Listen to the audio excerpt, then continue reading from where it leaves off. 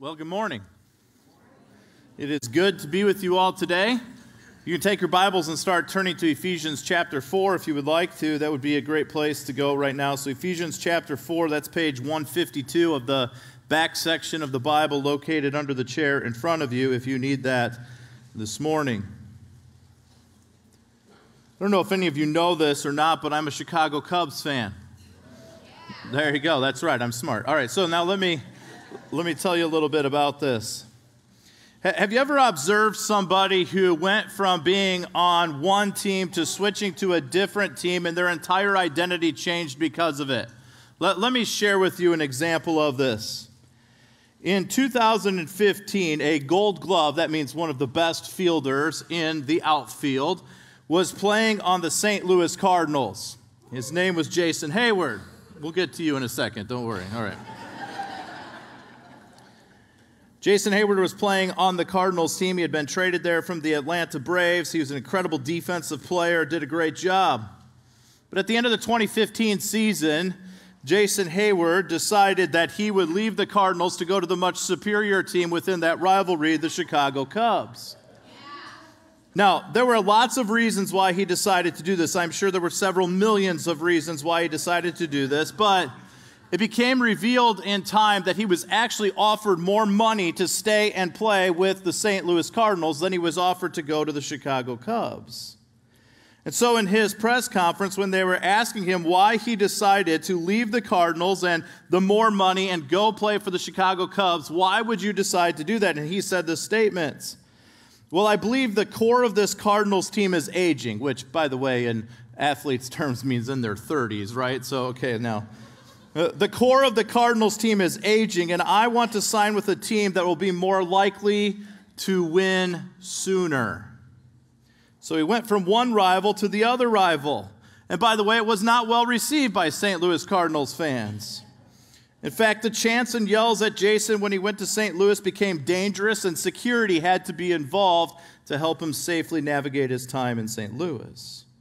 And by the way, exactly 1 year later, as the Cubs were tied going into extra innings of the World Series in Game 7, it was Jason Hayward that gathered the team together during a rain delay that many credit his speech as being the reason why the Chicago Cubs ended up winning the championship. By the way, just so we all can clearly see this, he was right. The Cubs won the very next World Series, and the Cardinals, well, they're still trying. What happened, though? Here's what happened. His identity changed, and when his identity changed, his allegiance changed, and as a result of that, it had an impact on who he was. We're continuing our study on building on our heritage together today. We've been spending some time to take the opportunity to not only thank God for all the ways that He's chosen to bless our church, but it's also given us an opportunity to think about the ways that God wants to continue to build our church. We don't want to rest on our laurels and get so busy shining our trophies over what God has done that we lose sight of the purpose for which God has given us a church. So we don't want to do that. We also don't want to get so wrapped up in rushing into new stuff that we have mission drift and stray from the foundation of truth that this church was built upon. And so we've spent the first 4 months of this year focusing on some incredible truths from the book of Ephesians. We've learned a lot about the doctrine of salvation, the doctrine of the church. And as we saw last week, we observed Paul's prayer for the church. In fact, the first 3 chapters of Ephesians are heavy on the theology side. We learned a whole lot about, in chapter 1, all about the inner workings of salvation. And we'll notice a little bit of a shift here in the next 3 chapters. We'll still see some theological truths, but the reality is it gets a whole lot more practical here. A lot of the focus is on what do we do now with the truths that we have already learned. By the way, let me say this to you. If you haven't done this yet, you need to read the book of Ephesians from cover to cover in one sitting. It's a letter. I know we don't get letters anymore, but most of you, when you get a letter, you don't just read the first paragraph and then put it away and pull it back out the next week and read the second paragraph. At least I hope that's not what you would do. So read the book of Ephesians from cover to cover, and it's in a remarkable book, and you'll begin to see things that will pop out to you as you read it in that way. Let's go to Ephesians 4, 1 through 6, and follow along as I read our passage today. Therefore I, the prisoner of the Lord, implore you to walk in a manner worthy of the calling with which you have been called, with all humility and gentleness, with patience, showing tolerance for one another in love, being diligent to preserve the unity of the Spirit and the bond of peace. There is one body and one Spirit, just as also you were called in one hope of your calling, one Lord, one faith, one baptism, one God and Father of all, who is over all and through all and in all. This past week, I am aware of at least 2 different individuals that through our counseling ministry chose to accept Christ as their personal Savior. Yeah, that's worth clapping for, that's for sure. And it was awesome to watch this and to have this understanding that this happened. What happened? They humbled themselves and they accepted God's free gift of salvation. And then it goes to the next question. Now what do I do? You've repented of your sin and your grip on sin, and now you're changed by the work of the Holy Spirit in your life. So now, what do you do with this? This is clearly seen in Paul's words in many of his writings. In fact, most of you will probably be familiar with this passage of Scripture from Romans chapter 12 that says, Therefore I urge you, brethren, by the mercies of God, to present your bodies a living and holy sacrifice acceptable to God, which is your spiritual service of worship. And do not be conformed to this world, but be transformed by the renewing of your mind, so that you may prove what the will of God is, that which is good and acceptable and perfect. In other words, because Christ has changed you, you ought to be changing as well. You ought to be focusing less on what you were saved from and focusing more on becoming what you were saved to. So here in Ephesians chapter 4, Paul is calling for a change in the way that people are reacting to the gospel's impact in their life and how that should change their unity within the church. A few weeks ago, we talked about how offensive the idea was that the Apostle Paul would take the gospel from the Jews only and begin delivering it to the Gentiles. In fact, we observed that the only thing these 2 groups had in common was the fact that they hated each other. There was no liking of each other. But Paul was teaching them that there was an expected change that would come from having a relationship in Christ. And so since the doctrine of salvation is so amazing, there must be a change, and that change needs to lead to unity. If God's people are going to walk in unity, then they must do it according to the identity they've been given. Let's spend our time today looking at striving for unity in your walk. We're going to consider 3 truths to embrace concerning your walk as a Christian. First of all, walk in a manner worthy of your calling. Walk in a manner worthy of your calling. I want you to look at the introductions to the 2 different sections of the book of Ephesians. Ephesians 1:1 says this, Paul, an apostle of Christ Jesus by the will of God, to the saints who are at Ephesus and who are faithful in Christ Jesus. This greeting looks pretty straightforward, and it's a pretty common greeting for the beginning of an epistle. Paul identifies himself as an apostle. He tells them that he's writing to the church in Ephesus. But now look at his second greeting that he gives, or the second introduction he gives in Ephesians 4, verse 1, where he says this, Therefore I, the prisoner of the Lord, implore you to walk in a manner worthy of the calling with which you have been called. Now, you might look at these 2 introductions and think, well, he's trying to communicate the same basic idea. I'm the apostle, you follow the instruction that I'm giving you. But here's what Paul is actually saying with his introduction here in verse 1 of chapter 4. He's imploring the Ephesians to live out their Christian walk in a way that honors God, and he wants it to be so clear to them that he is doing that in his own life. In fact, he's doing that to the extent that he was put in prison for it. And by the way, he would eventually die because of how committed he was to that walk. So Paul calls them to walk in a way that is worthy. He's talking about their day-to-day Christian life, the walk. What do you do every day? So let's think about how we can grow in that. First of all, understand your calling. Therefore, I, the prisoner of the Lord, implore you to walk in the manner worthy of the calling with which you have been called. What is the calling? What is this calling from which you have been called? Well, we've already seen this show up in the book of Ephesians. In fact, just follow along with me as I take you on a review of some of the passages that point to this calling that God has. First of all, Ephesians 1:4. He chose us in him before the foundation of the world that we would be holy and blameless before him.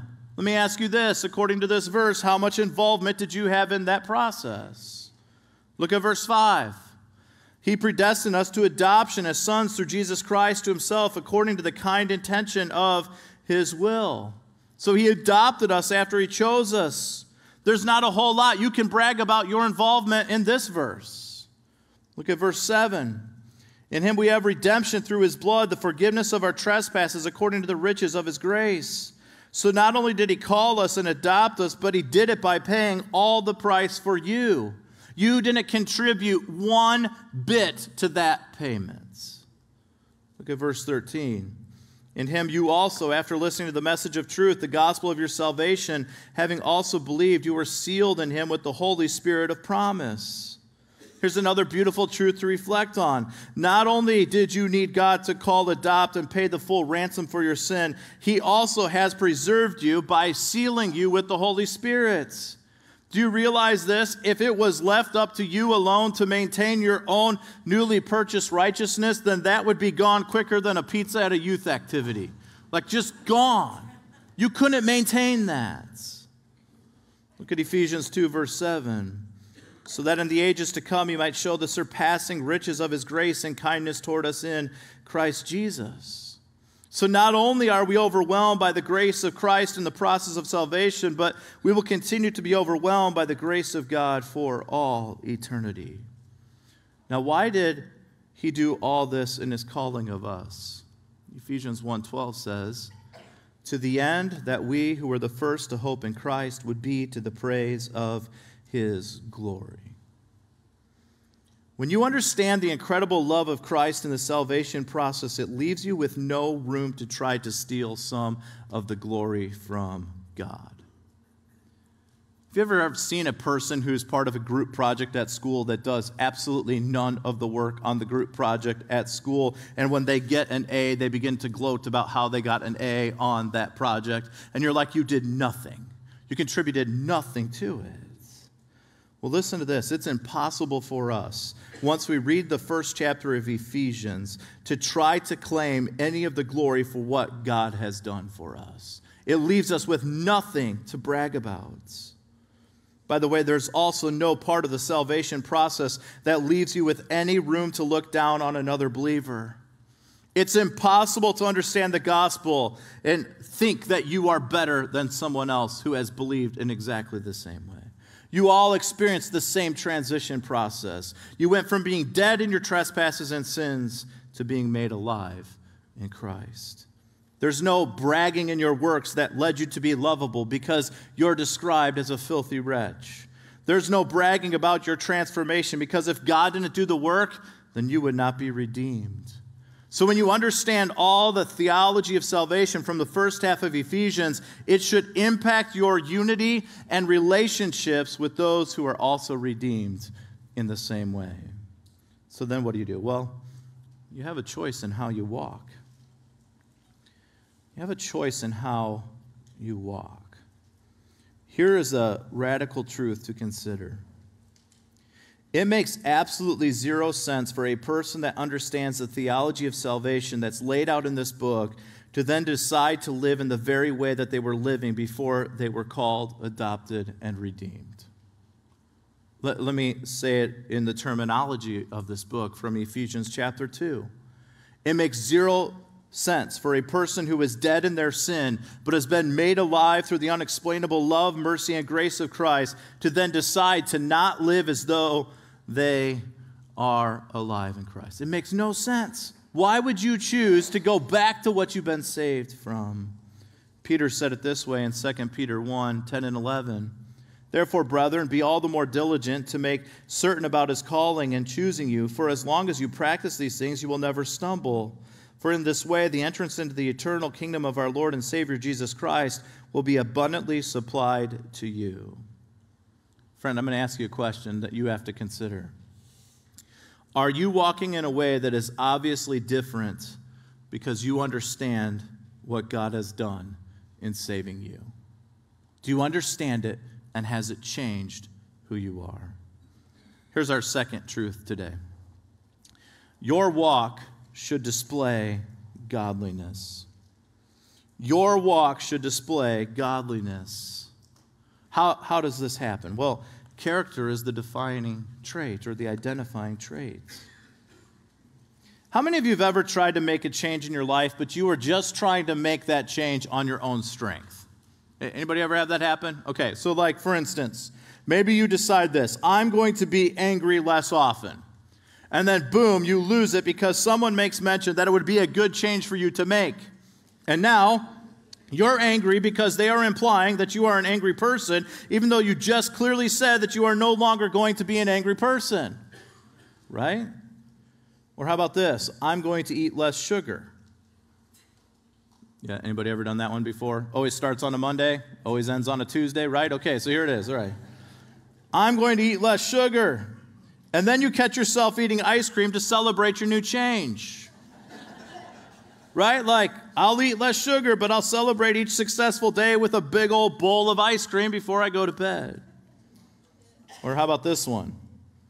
I'm going to get up early every day and go work out until the alarm goes off for the fourth time, and you just decide you'll start that tomorrow. And pretty soon your workout, your fitness routine is a hit routine. It's you hitting the snooze. Now, why are all these changes often unsuccessful? Here's why.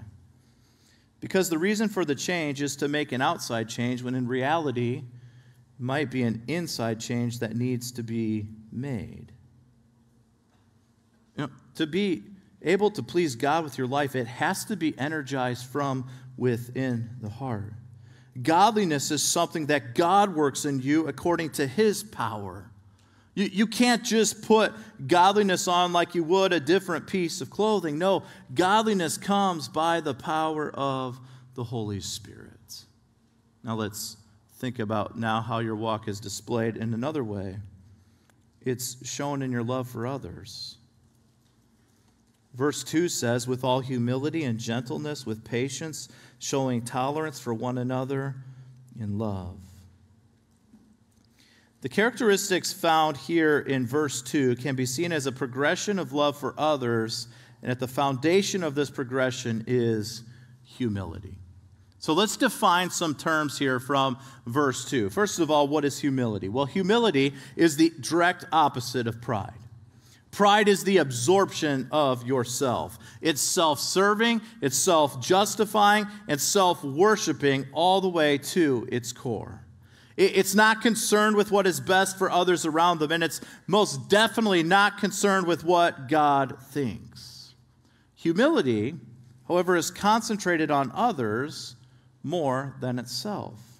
So it sees the needs of others over the needs of itself, and it goes out of its way to always do what is right in God's eyes. It's not trying to take from other people, but rather trying to give in every way possible.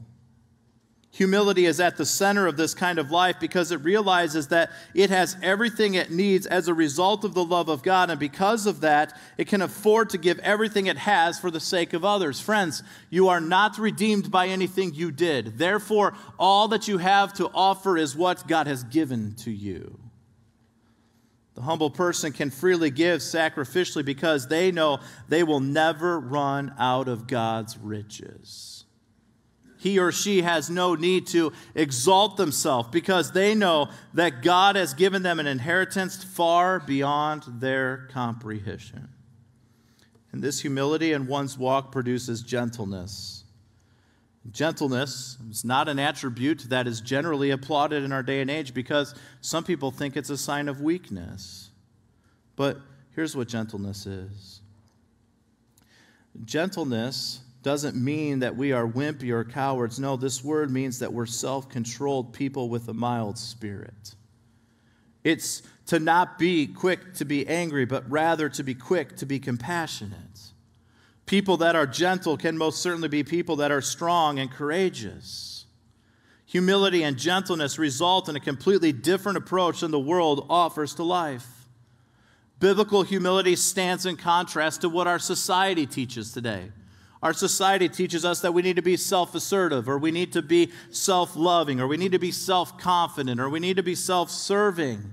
But that's completely opposite of what biblical humility teaches us.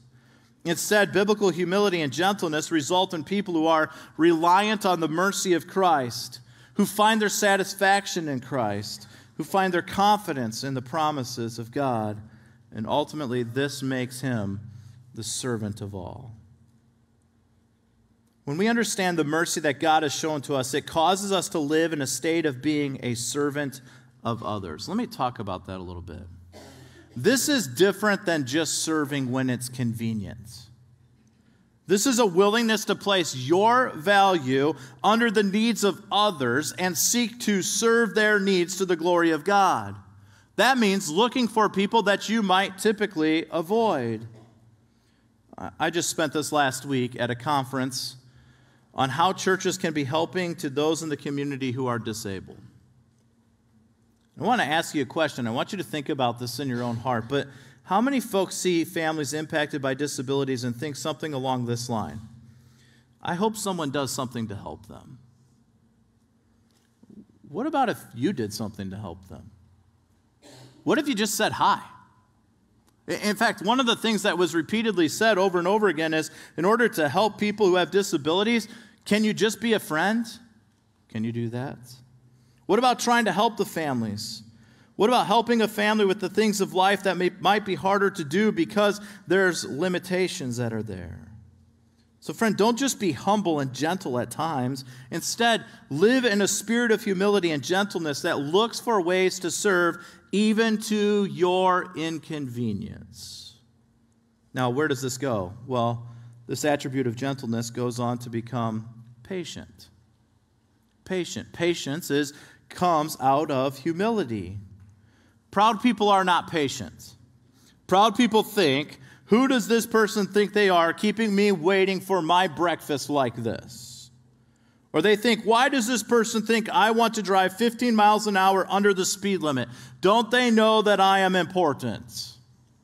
Yesterday, I arrived at an airport in Orlando at 7:30 in the morning to get ready to fly back to Indianapolis. Not a really long flight, shouldn't have taken long, but tons of cancellations and delays and all kinds of things. And so we finally landed about 11 o'clock at night. And I had to constantly be reminding myself, Johnny, you're about to say the words about being patient, so you got to be patient right now. Because here's what I was thinking the whole time. Why can't this airline just do their job and get me home on time?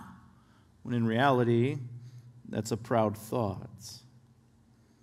When you have understood the immensity of the love, grace, and mercy of God's salvation, then you will recognize the insignificance of your schedule, and you will quickly recognize the sinfulness of your thoughts. Patience is probably easy for us all to at least comprehend, because we know it's doing what is right and choosing to love other people even when we are wronged. We know it's doing what is right when everything wrong is coming at you and you're not giving in. By the way, where was Paul when he was writing this letter? He was in prison, right? That's exactly what Paul was doing while he was in prison. He wasn't reviling or scorning those who had put him in jail. He didn't call them names or seek to return just injustice for injustice. No, he suffered patiently, waiting for what? For God's timing for him to be released and to continue spreading the gospel. So we see humility leads to gentleness. Gentleness leads to patience, and then patience produces tolerance. Now, when you hear the word tolerance in 2024, you might be taken back at first. You might be saying, wait a second, that's what the world teaches. Like, we should tolerate everyone else, meaning we should accept and affirm what everyone under the sun is doing. That's obviously not what Paul means here. Paul is in no way saying we need to compromise on what is righteous. In fact, this kind of tolerance towards one another is righteous. So what is it? The word tolerance here could also be translated to bear with, or to put up with, or to endure each other.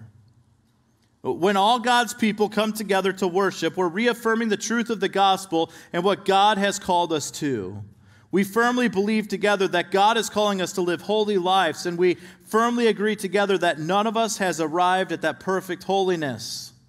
So, it becomes essential for us to have tolerance if we're going to have unity. Why? Because we could easily be nitpicking each other every day. Instead, we need to be regularly repenting, reconciling with each other, asking for forgiveness, granting forgiveness, and even sometimes overlooking sin we see in our brothers and sisters. Proverbs 19:11. A man's discretion makes him slow to anger, and it is his glory to overlook a transgression.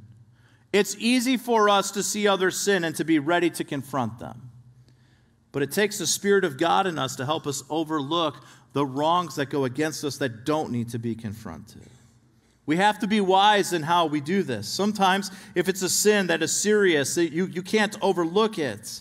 Or other times, there might be a pattern of sin that has been established and you need to confront it lovingly.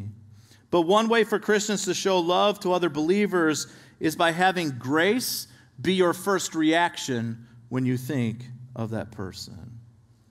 By the way, I'm thankful for the reminder that I need to be tolerant of enduring others because I need others to be enduring of me as well.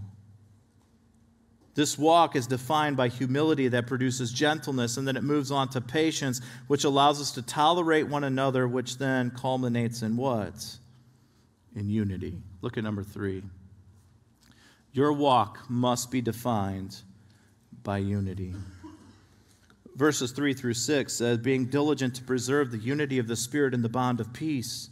There's one body and one Spirit, just as also you were called in one hope of your calling, one Lord, one faith, one baptism, one God and Father of all, who is over all and through all and in all. Now, what does this mean? First of all, unity is a daily choice. Verse 3 tells us we need to be diligent to preserve the spirit of unity and the bond of peace. That's an important truth for us to remember as believers. If we remember all the incredible lengths God went through to call you, adopt you, redeem you, and set you apart for His glory, and to give you the greatest gift that you could ever receive, then there should be no possible way that you look around at those who have been called, adopted, redeemed, set apart, and forgiven, and think that you're in any way superior. And as a result of this, you should be seeking unity with them. I've been around churches for a long time, and I've seen a whole lot of reasons that people have caused division within churches. I've seen churches divided over things like music styles that will be used within that church, or Bible translations that will be used inside of that church, or carpet changes. Like, actually, in the church that I grew up in, I saw a gigantic split as a young person that happened within our church because somebody decided to change the painting on the back of the stage from this stripes that looked like UPS had produced it, like that's how colorful it was, right? Like that green and brown thing, and someone changed that, and people left the church. Friends, listen. God's given us a beautiful church full of incredible souls who have been forgiven of a lot. But if we don't purposely seek the unity of the church, then it wouldn't take much to damage the unity here. There's a reason why we encourage folks that when you have an offense with somebody, go directly to that person and talk to them. You don't take a mob with you. You don't get everybody else riled up on your side and go to them. There's a reason we encourage that gossip not be something that exists. Let me remind you of this. Gossip always has two willing participants. The one who tells the story and the one who receives the story. So, friend, let me say this to you in a very practical way. If you're carrying bitterness over the ways that you have been wronged, or if you've been actively destroying others' opinions of another believer with your bitterly spun narrative, then I beg you to seek forgiveness immediately. I encourage you to spend each day seeking the unity of the church. And if your bitterness has a name, let me encourage you to go and seek that individual out and talk with them. By the way, it's possible they have no idea that they even offended you. If you've been actively sowing discord through gossip, then repent, change, and seek unity. One more hint for you. Struggling with someone, and if you're struggling with someone and you want to fix it, let me encourage you to pray specifically for that person every day. Pray for your heart to be changed towards them and for God to give you a spirit of unity. Here's a second reason why your walk must be defined by unity, because unity is rooted in God's character. Unity is rooted in God's character. In the character of God, we see unity. Paul lists the Father, the Son, and the Holy Spirit in these verses. And although God is three distinct persons, he's also very much one God. Here's our third reason your walk must be defined by unity. Because unity is seen in God's redemptive plan. I don't know if you picked up on this in the last verses here, but Paul gives us 7 reasons to seek unity. Let me run through them quickly and tell you what they mean. He says this: there is one body. There's not 2 bodies nor several bodies of believers. There's one gigantic body of Christ composed of believers. So we need to be seeking unity because of that. There is one Spirit. The same Spirit that dwells within one member of the body dwells in all members of the body. It is God's Spirit that calls and gifts and directs each member to fit in and work within the body. Romans 8:14 says it this way: for all who are led by the Spirit of God are sons of God. Then he goes on to say this: just as also you were called in one hope of your calling. Our future lives in the new heaven and earth are to be the pattern for the way we live together now. We're going to be together in heaven, celebrating God and worshiping and being with God in the same way we ought to be living that way right now.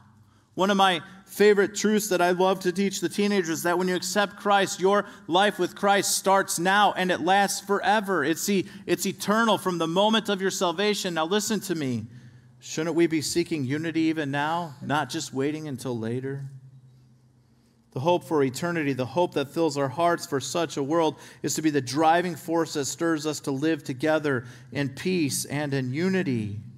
Titus 2:12-13 says it this way: training us to renounce ungodliness and worldly passions and to live self-controlled, upright, and godly lives in the present age, waiting for our blessed hope, the appearing of the glory of our great God and Savior, Jesus Christ. So there is one hope in your calling. Next, he says there's one Lord. There's one Lord. There's only one Master and King. Every single believer has bowed before the same Lord to become his subject and to receive his orders. And as his subject, we are now instructed to do what? To have one faith. One faith. There are not 2 faiths, nor several faiths. There's only one faith that leads us to God's presence, and that's found in the Lord Jesus Christ. There's no other approach to God. If a person wishes to live with God, to be approved and accepted by him, that person has to approach God through the faith of the Lord Jesus Christ. Then he goes further. There's one baptism. Divisiveness denies and brings shame to the meaning of the ordinance of baptism. Divisiveness is a reflection of the depth of our commitment, and it shows that our sincerity in being baptized was lacking or greatly lacking. It shows that we care little for Christ and for our baptism experience, for the great ordinance which initiated us into Christ. In other words, think of it this way. Every time, tonight, I hope you come, church family, when a person gets in the baptismal tank and gets baptized, what are they identifying?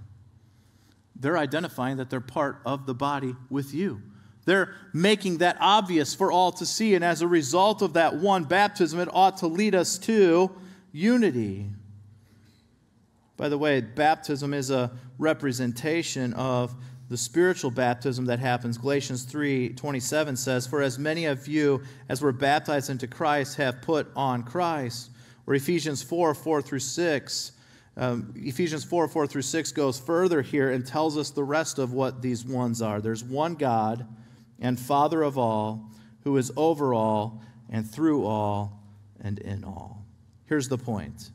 If there is only one God and Father of all believers, then how could he be leading two believers to stand against each other? If you've been called by the same way, by the same means, by the same Lord, then how in the world could God be calling you to be disunified? 1 Corinthians 11:19 says this, For there must also be factions among you, so that those who are approved may become evident among you. Here it is. Friends, how do we stand out to the world around us? By being unified. What does the world do? They're constantly at battle with each other. You don't have to turn on the news but for 3 minutes to see how divided our world is right now. And what should be the thing that's identifying those who are in Christ? They're unified. Friend, are you walking in unity with your other believers? Let's go to the Lord this morning in prayer. Heavenly Father, thank you so much for this reminder from your word that we're called to be unified because of what Christ has done for us. Because of what Christ has done by allowing us to be restored in our relationship with him, it leads us to a perspective that helps us to see those around us not as inferior to us, but rather as those who are also needing the grace and mercy of Christ. So, Lord, help us to live in unity with each other. Help us to seek to resolve differences quickly so that we can be unified, so that we will stick out to those in the world around us. And we ask all these things in your name.